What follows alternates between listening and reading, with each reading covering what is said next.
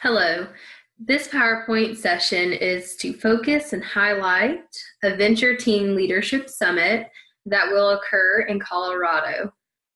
This PowerPoint is set up very similar to the other Team Leadership Summits. However, this session is going to focus on particulars about this camp, how we're going to communicate with you about a Venture Summit, and highlighting some of the fun, different activities and locations around camp.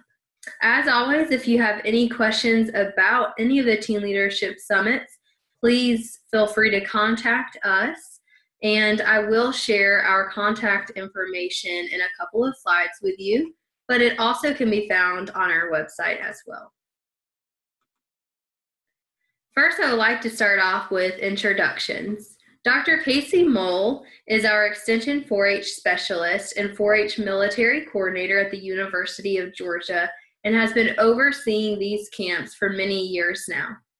Marilyn Huffwaller has been working alongside Dr. Casey as our Logistics Coordinator. Stacy Wilson is new to the team as the Extension 4-H Accounting Assistant. Casey Bozeman has served in several different roles for the 4-H Military Partnership, but most recently is currently serving as a 4-H agent and county extension coordinator in Liberty County and serves a couple weeks during the summer assisting us with these camps, as well as supporting our ideas and thoughts and helping us carry out some of the behind the scenes parts throughout the entire year. And my name is Laura Goss, and I'm the 4-H Military Camp Coordinator and new to the team like Stacy Wilson. I will be presenting this PowerPoint for you all today. A Venture Teen Leadership Summit will occur in August. Adults arrive one day prior, just like the other Teen Leadership Summits, to prepare for the campers' arrival, to do some last-minute training, and go over any questions that the volunteer leaders might have.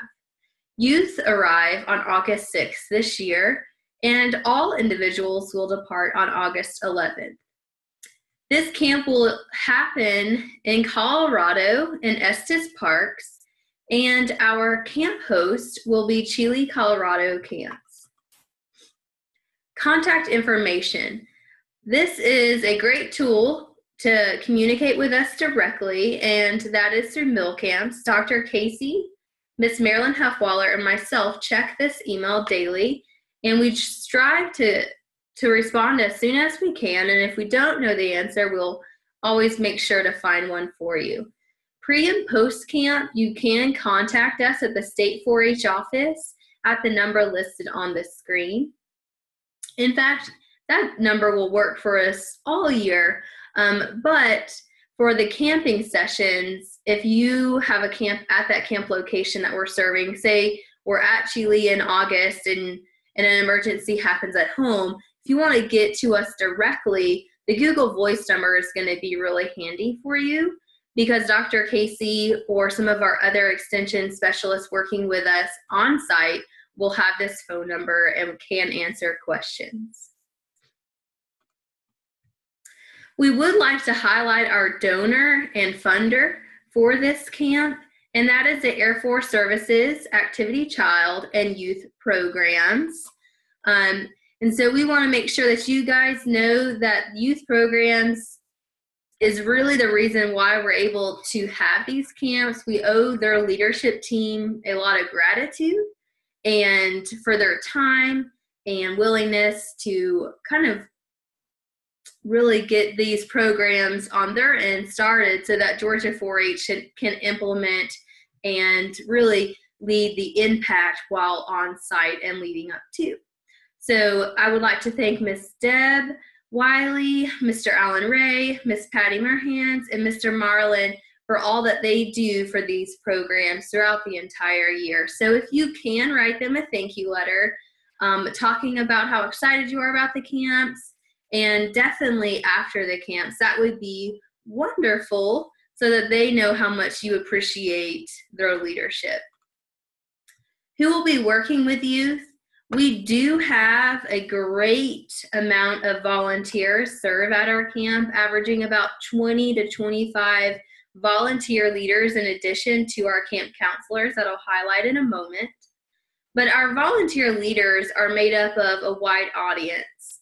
A majority of our volunteers are going to be coming from military families, and these military folks can be military members, either retired or current, and also military spouses. We also have former and present 4-H camp counselors go to Colorado camps with us. So camp counselors that worked at Wausiga or Rock Eagle, one of our other 4-H centers in Georgia, we'll take a couple of those folks to assist with us to the camps. And then we also take on passenger, I can't say that word today, but we also take Georgia 4-H volunteers that serve in the county level in Georgia that also would like to serve and give back to military members. Some of these folks are going to be retired military members, and then some of them are just going to be passionate people that love working with youth and want to help out at this particular camp. We also take UGA Extension employees in addition to Dr. Casey Mole, Miss Casey Bozeman, and myself. We also take a couple of different agents and staff members to help us with different risk management protocol and teaching some of our lessons on site. So we have a wide range of volunteers that are excited to serve with you. The other thing that I would highlight about our volunteers with Georgia 4-H is that all volunteers and staff go through a screening process, and it includes reference checks as well as risk management training and different items to make sure that these volunteers are not only passionate about working with volunteers, but also are safe to work with our 4-H military audience. Who will be working with youth continued? Trained counselors. So here at Chile camps, they do have on-site counselors that have been serving at that camp throughout the summer. And so those counselors are going to be serving as our hiking instructors, our horse instructors. They'll be assisting during the rock climbing portions of the camp and different variety of roles leading our youth that relate to Chile. And so these counselors are trained in the following areas: first aid, CPR, lifeguard, and rope course certified. In addition, our camp counselors that we're bringing from Georgia 4-H that I mentioned previously are also trained in these areas. Medical services. We do have a nurse on site, and they will help oversee any medical concerns that might happen, from needing a Band-Aid for a cut to having a headache, or even some more serious situations. If a situation is more serious than what our nurse can handle, we do have some medical centers not too far from us, about 20 or less minutes. The Estes Park Medical Center and the Timberland Medical Walk-in Clinic is also available, and there's some other units nearby as well. And like I said, our counselors are trained in first aid, CPR, and also AED, which I did not mention previously. Medication. Our nurse will be administering all medications to youth, including ibuprofen, over-the-counter medications like Benadryl, or items that you bring from home that the youth member needs to take at, say, their breakfast meal to start off their day. So a nurse will be in charge of that, and we oversee that by ensuring that all youth, once they get to camp, actually turn their medications in. And so medicine that is provided by the nurse, which should be all medicine, will be logged by the nurse, so that if there's any question on what was given to that child, how much or when, we actually have a log that will track that. Also, first aid services are also tracked. Special diets and allergies.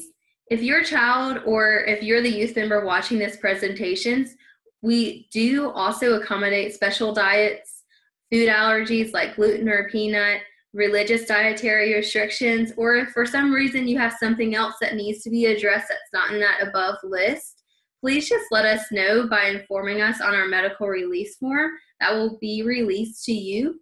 in the application packet for those who are selected to attend the camp so that we can prepare properly. If you don't let us know until you arrive at camp, it's a lot harder for us to accommodate for you. But if we have a couple of months, a week, or some more time, we can definitely make sure that the camp staff know to get a special milk for you or to have a different tortilla for you as well. If you have any other medical concerns that we need to know about, please let us know. And we, again, will strive to always accommodate and assist you as a camper as best as we can. It is our goal to make sure that as you travel to and from camp that you feel comfortable and confident, besides maybe the couple of butterflies of excitement for going to camp. So we want to focus a little bit on how we are going to coordinate travel. And so this is what we want you to expect from us. We want you to know that when it comes to flying to go to camp, you should have the following items before you ever leave home. And those are going to all be communicated with you via email. So you will get graphics of the airport that you'll be flying into. For this case, it will be Denver, Colorado. You'll have contact information. So if you're confused about anything leading up to or during travel, you can contact us through that Google Voice number.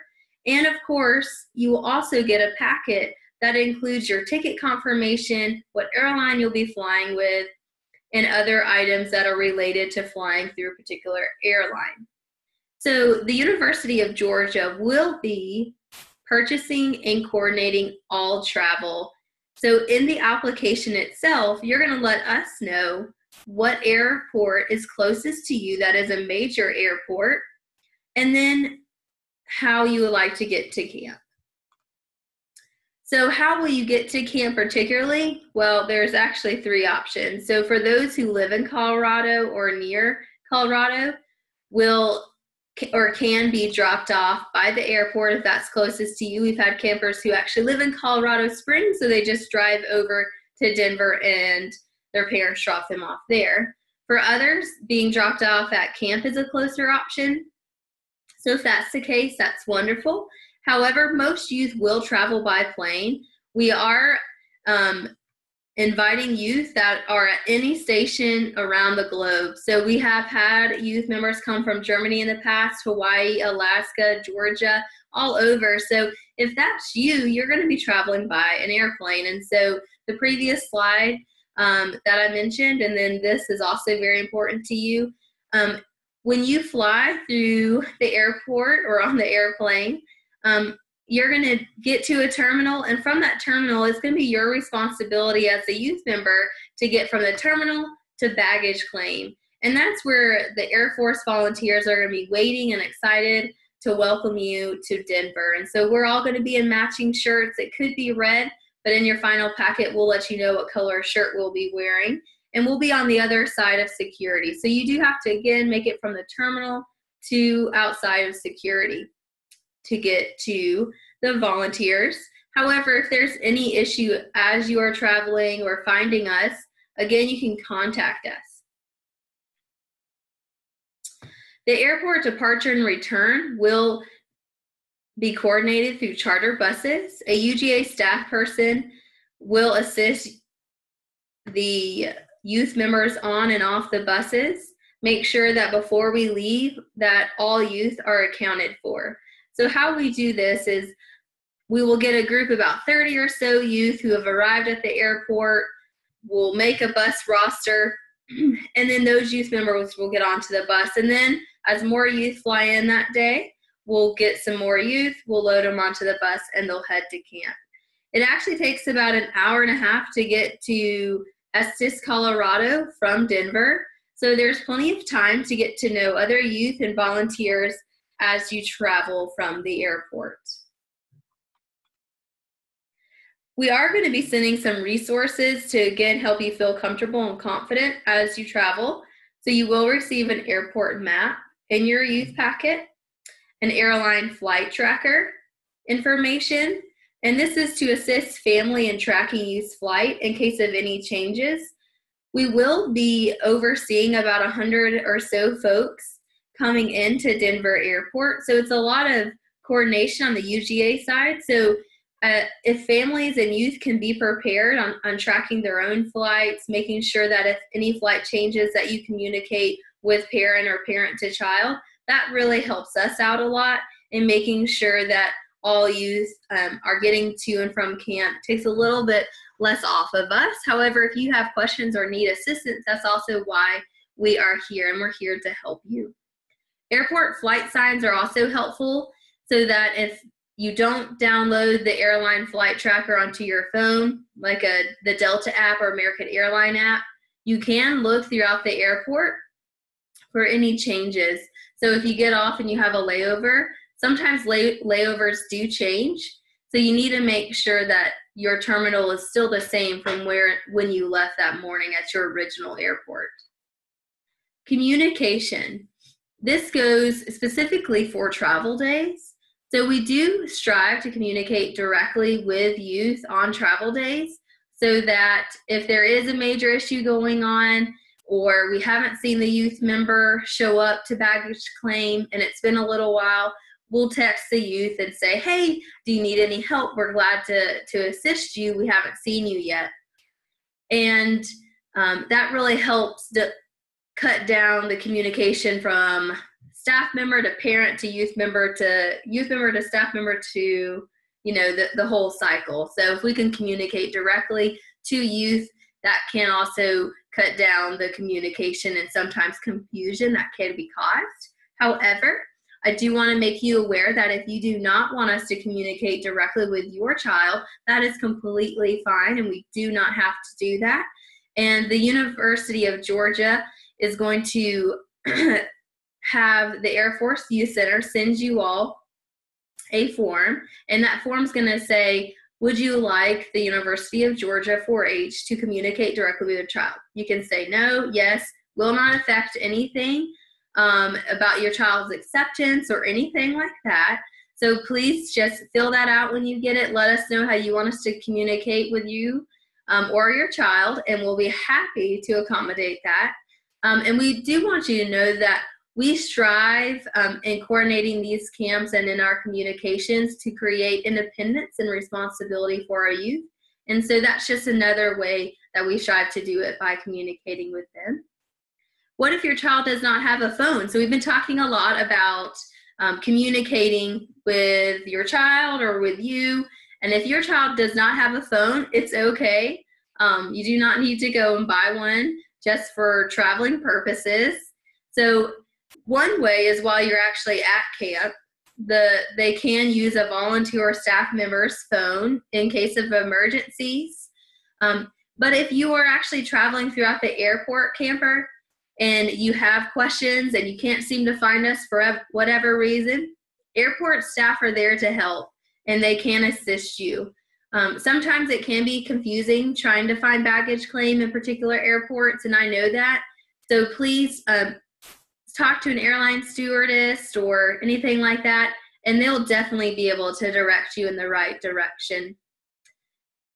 And parents, if there's an emergency at home or anything like that, we ask that you call us at our Google Voice number and let us know, and we'll be sure to handle it in the most appropriate way. Or if you need to talk to your child because of an emergency at home, we can assist with that. But we do ask that you do not communicate with us just to see how your son or daughter is doing. It should be an emergency purpose only. We strive, again, to create independence for our youth while they're at camp, and trying to immerse the youth member in as much fun and learning as possible while they're at camp. So if you don't hear anything from us while at camp, that means that awesome things are happening, and we're just really busy having fun. The camp facility and cabins at Chile, Colorado camps are what I would call rustic. They do not have air conditioning, but they are set up in a way that is really intimate and allows for great conversation at night and before the day gets started. So it's really nice because you always get to know your cabin so well at camp. This is a picture of one of the cabins that in recent years we've used for some girl cabins. And so it is a bunk bed style, and the bathroom is not attached to the cabin. So we do have to use bathhouses while at camp. And those bathhouses are communal for adults and for youth, but they are not shared by girls and boys. So boys have their own showering area, and then girls have their own showering and toilet areas as well. And how we manage it between the adults and the youth members is that adults have their separate showering time in the beginning of the morning, and then youth members come in after. So youth, you guys get to sleep in a little bit extra each day. The facility around camp, I would like to highlight a little bit. This is Chipeta Lodge, and Chipeta Lodge is where you'll register once you get to camp, and a lot of our main events are going to occur when we're doing a big group activity. This is the chapel. The chapel is used for some of our leadership lessons and is a great place to enjoy the Colorado weather as well as hanging out with different friends that you make throughout camp. This is our outdoor kitchen at camp that we will enjoy a meal of hamburgers and different items outside. Right here is the basketball court where we have our flag raising ceremonies and our flag lowering ceremonies. And what's awesome about that is that as you're standing on the basketball court, you get to enjoy this beautiful view as the flag is either going up or going down each day. Here's some fun places around camp. We have 2 basketball courts at Chile, which are great. We have some porches that look out onto that view, which also create just a great relaxing time. And if you are also wanting to relax, but indoors, you can enjoy some of our lodges, which is pictured right here in the lower middle screen. Right here is a picture of the inside of the dining hall. And this is where you'll be eating. It's a family style. So you'll eat in groups. Over on the right-hand screen is the ping pong table that's located in Chipeta Lodge, which is usually full of youth watching or playing themselves. And then also another picture of Chipeta Lodge is this inner side right here. And there's plenty of chairs for youth to sit and hang out there as well, or for our different classes that might be occurring.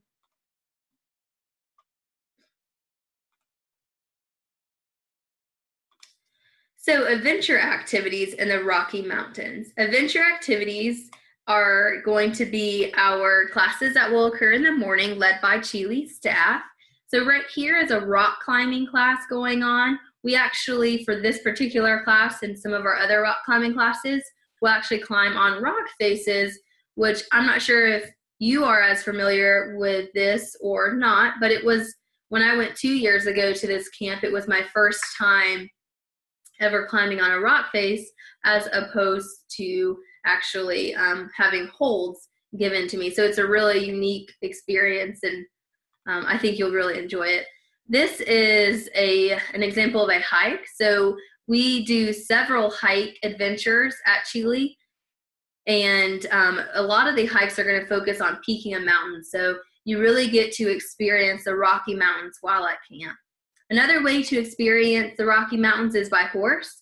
There's 2 horse options at camp. We have a horseback riding, which is seen here on trail, and then we also have educational classes in the horse ring as an option. Biking is another favorite at Chile, and there will be different classes led by the counselors, mountain biking around the area. And this is another picture of a hike. So some of the hikes are going to focus on peaking, like I said. Some of them are going to be focusing on seeing a beautiful lake. And here you'll see that they actually were able to go to a waterfall. So some other camper choice fun activities that are going to occur, some of them actually happen on site, which are shown here, except for one of them actually. So we're going to have some leadership classes in the evening. One of the classes that they've done in the past at Chile is actually doing like a sports recreation morning. And so they actually went and did some rock climbing indoors, which is seen on the left-hand screen. There's a rifle class, And right here in the middle is a fun sports class that I think right here they're actually doing ultimate frisbee, but they play lots of different games. They've done basketball in the past with a mixture of other side games. So if you like sports, that might be a great option for you. And the top right here is, I don't know what to call it per se, but if you like an extra challenge, this class includes not only rappelling and climbing up the rock face, but actually moving yourself across the gorge on a tightrope. And then on the far right side of the screen is fishing, and below that is craft. So we have a variety of different craft classes. They've done bracelet making in the past. They've also made some bird houses, different light fixtures, and things of that nature out of wood. So really fun interactive classes. So after you do some extreme hiking in the Rocky Mountains, you might want to choose to do a craft the following day and let your body have a little rest. Some other fun things that occur during camp is actually optional. So when some folks are still sleeping, some youth choose to wake up early at 6 a.m. and begin PT or physical training. In the past, we've offered yoga, Zumba, running, basketball, and even CrossFit. So if you enjoy getting an extra workout in the morning, or if you just want to hang out with some of your friends and play some basketball before the day gets going, this is a great opportunity for you to have some fun and also get a little exercise in.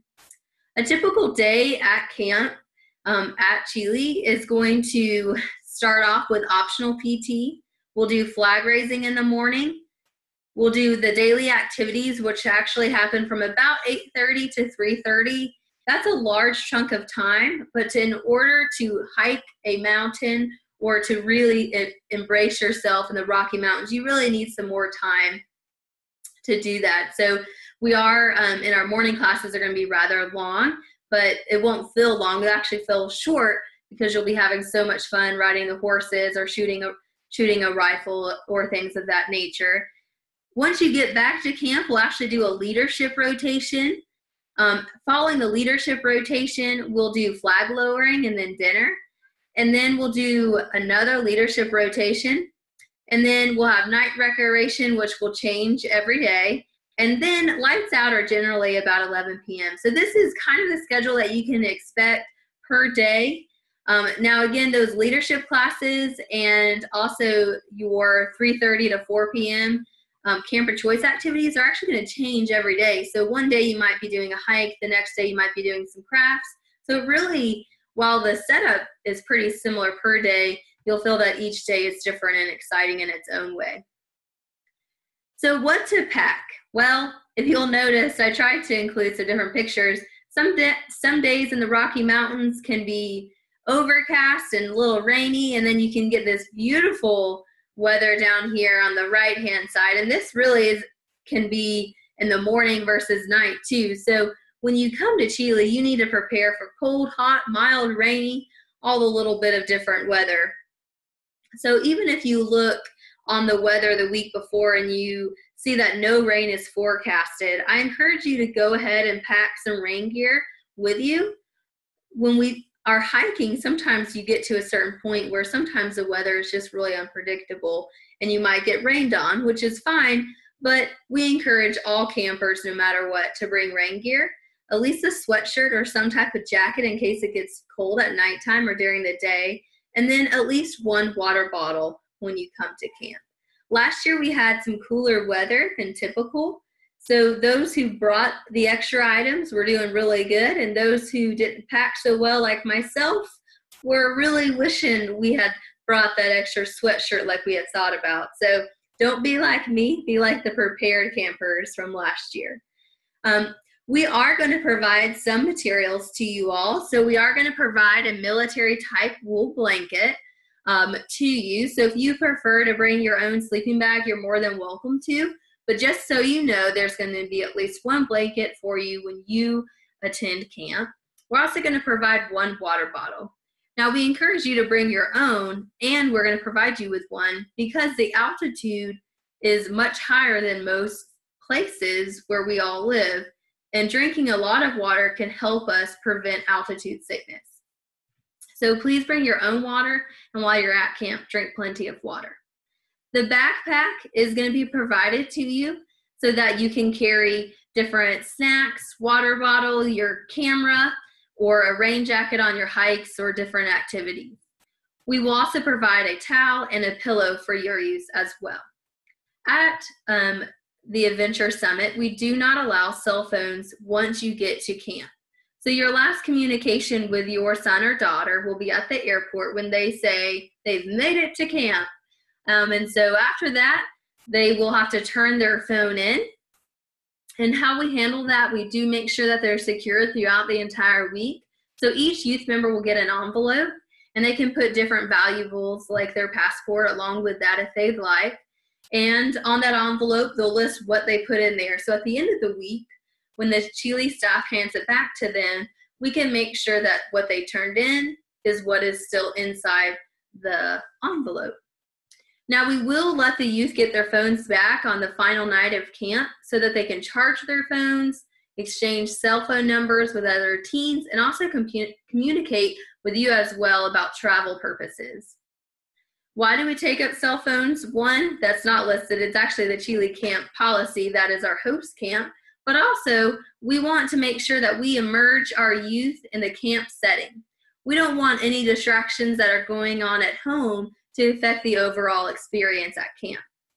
Also, when you're in the Rocky Mountains, don't worry about cell phones because there is no reliable service. So there's that. And then less distractions for our teachers and youth, and also safety. Code of conduct. Adults and youth will all follow this, and even I will follow this as well. So we do expect certain behaviors, and certain behaviors do have consequences. So we do expect youth members to attend sessions and to be responsible when a other adult or teacher or the like asks them a reasonable request. So we should be respectful to others and be responsive to requests. We also expect youth to dress appropriately, to use appropriate language, and to respect others, like I mentioned. You may not behave in a manner that affects other participants, and you may not access inappropriate websites or materials via technology or bring inappropriate items to camp with you. Consequences of misbehavior is a breach of the code of conduct, and this should be reported, and in fact must be reported whether it's an adult, youth member, or UGA staff member. An incident form will be filled out by a UGA staff member that will be sent to UGA, and depending on the misbehavior, a certain course of action should be followed. I do want to highlight on the code of conduct, it does focus on law enforcement and legal action required. The possession or use of illegal drugs is not allowed and would require legal action. I do want to highlight that marijuana is illegal in Georgia and not allowed on Chile campus as well, and would have a consequence. Possession or use of a weapon is not allowed, assault or harassment, and inappropriate sexual behavior. The code of conduct that will be included in your youth packet will include some other details and information, and I encourage you to read all of the information so that you are fully aware of the expectations and consequences that can occur at camp. Pictures. At camp, we will be taking pictures. We know that when you leave camp, you would like a picture of you at the Rocky Mountains, and I would too. So adults are tasked with taking plenty of pictures of youth while doing activities. And then what we'll do is upload those to a website so that once you leave camp, the memories don't have to die then, and you can actually go onto a website and download them so that you can print them or use them on social media or where other location you would like. The code of conduct does have a statement in there that does release the right to use your child's photograph. So if there is a reason why you do not want your photo used in different publications or shared, or if for other reasons your child is not allowed to have their photograph taken, please on the top of the code of conduct write that your child's photo cannot be taken. Those code of conduct forms will not be shared with other people except for the University of Georgia staff. So if you need to put that on there, and don't worry about it being shared or seen by anybody else. Spending money, this is another common question that we get. How much money should I send, and how much does this camp cost? You'll notice that on this screen I've only included costs related to optional items or the baggage fees. So this camp is completely funded by the Air Force Youth Services. So you do not have to worry about paying for lodging, paying for the flights or camp fees or anything like that. What you do have to plan for is if your child wants snacks while at camp. They do have a canteen or a concession on site that includes candy bars, shirts, sweatpants, drinks, and snacks. So if your child or if you plan on having some snacks while you're at camp, you might want to bring $20 to $40 depending on what you would like. Baggage fees are not typically covered by the camp fee, so you do need to plan to about $25 per ticket for your bag. And then travel day meals and snacks, I would suggest around $20 to $30. Airport food can be more expensive than if you just went to a regular fast food restaurant. So you want to make sure that you prepare throughout the week, but please know that we're excited to be able to offer this camp fully funded to you except for those optional or extra items.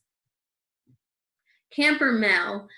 We love to get mail. We love to give out mail. It's a lot of fun. And the campers love it as well. So if you would like to send a handwritten letter or a package to your camper, you surely can. And so the address is listed right here, but something to note is to help the Chile staff kind of organize the different mail that comes in during the summer, kind of label it with a camp name like Teen Leadership Summit and then your camper's name on it and then the address. Instead of just saying the camper's name, because it will be hard for our Chile staff members to know what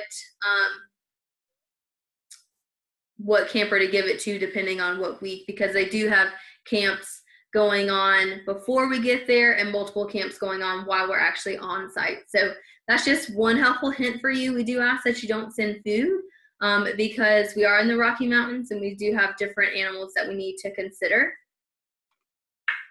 And also I would like to do a highlight or a shout out to our volunteers. I did mention at the beginning that we rely on volunteers to help chaperone and supervise our youth while on site.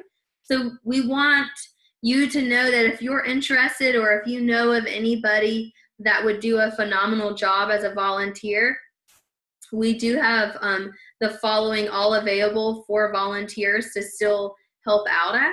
And that includes camps at Wastego 4-H Center, at Jekyll Island, and at the camp that we're speaking about currently, which is Chile, Colorado camps. If you have questions about volunteering, what it entails, how to actually apply, I can answer those questions via phone or via email.